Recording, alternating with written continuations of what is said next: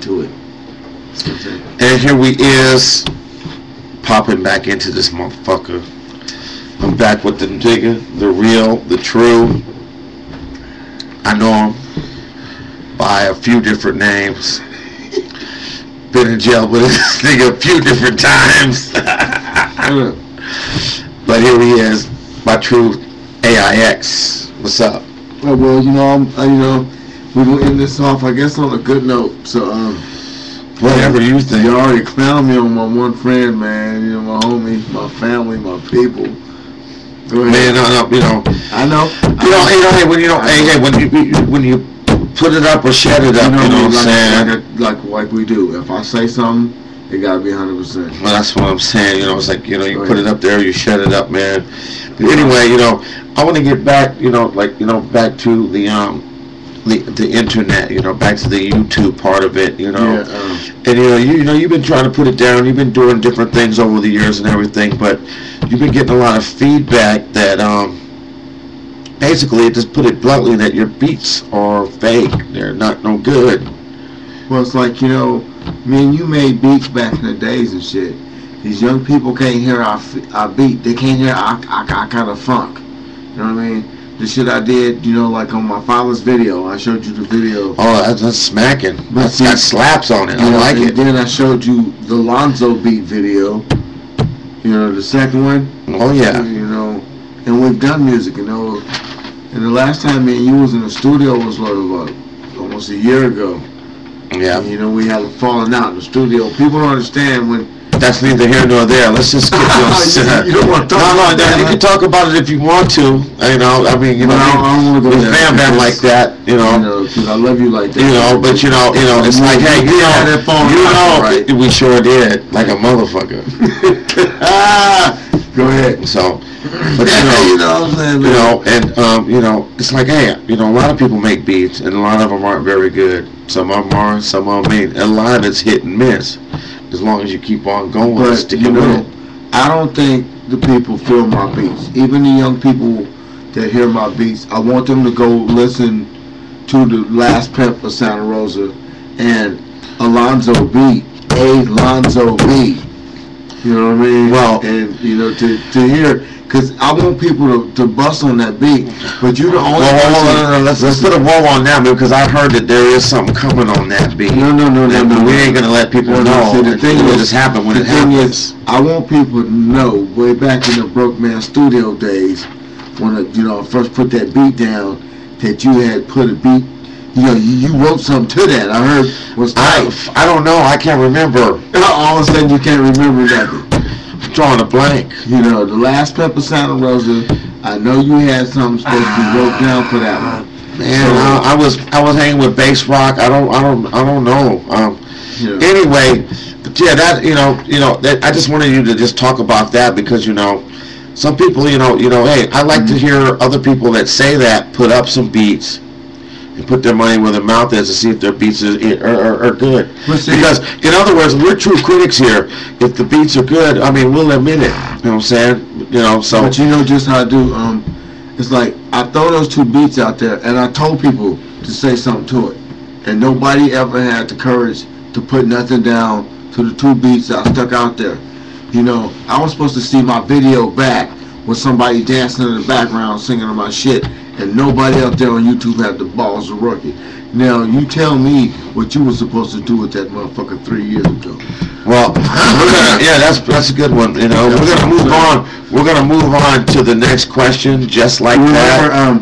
What's that song that I'm gonna put in my favorites? The one where you talk too much. This video. You talk too much. What? That's not the song. No, that's the next question. Oh. Do I talk too much? No, like as in you talk too much. That's one of the questions that, just express what you do. You do, why and do. Do you talk too much? Do you think you talk too much? I do talk too much. I do talk too much. I think what I feel too fast. And, I might think that there's a billion people out there that feel the same way. And for some weird reason, I think that's what it is. I don't know. Okay, all right. Here's one that I really had to write down, and I have to look at you with this one from friend to friend, and I have to ask you. It seems like you blame everybody for your problems, for your shit. It seems like, you know, the way you talk, and I mean, if people really don't have their ears open, that's what it seems like. It seems like you blame and now everybody. I do blame everybody because see, it's not a one-person problem. It's a dragged-on problem.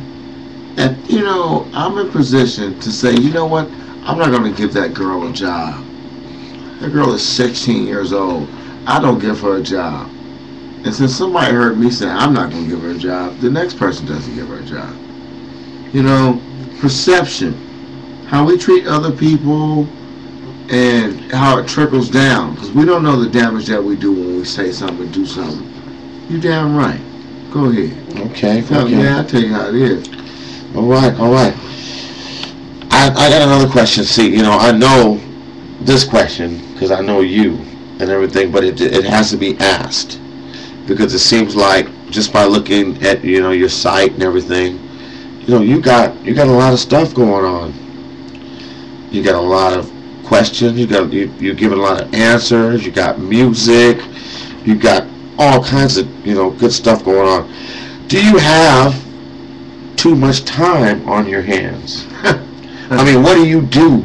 I mean, during your day, I mean, are you on here 24/7 or I mean, no. You know what? You know, man, it's like, you know, I'm struggling like a bandit. I'm fighting to keep a job every day by day.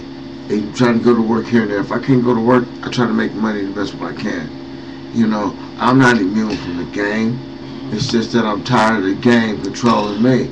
And people don't understand that. If you're born to be a certain way and you don't want to be that way, you fucking change. If you can't change based on your status or whatever, you have to fight to maintain. That's all you can do is fight to maintain. So you damn right. You're right in every sense of the way. You know, because I have to try. I have too much time on my hands if I can try to make people believe in me. Maybe I'll catch a spark. Maybe I can motivate somebody else. Shit, I'm not a doctor, but my name ain't Phil. Wait a minute. Go ahead. Shit. Good boy. Phil. Yeah, Phil. I know Phil. You know, I mean, I see that you do a lot of, you know, philosophy. Talking, really getting into yourself when you talk. But you know, are you trying to make a cult? Are you with no? This is a serious question. The AIX, the letters. Yes, well, not just that, but the letters. With the way you're talking about the, you know, the whole your whole lifestyle type of thing. You know, trying to unite people and trying to expose people. A lot of tactics are done that way. Well, propaganda is what they call it. Yeah, exactly. And let me look into the camera and spout something as if it was propaganda. For the next 121 seconds. For the next 115 seconds. I want to ask everybody out there to open your mind and believe one thing. If you don't belong to something, if you don't belong to someone, how are you maintaining yourself? What is the belief of the self-esteem that you have? How much belief do you have in your own self-esteem? How can you control the thoughts that go in your mind when you know that you're thinking about the wrong things? Are you programmed? Are you blind? Are you disenfranchised, hungry and starving? You may just be one thing. That one thing you may be is something that we can't control. Because if we can control everything, then all the power of the world would be ours. But it's not. And instead, we are just tools.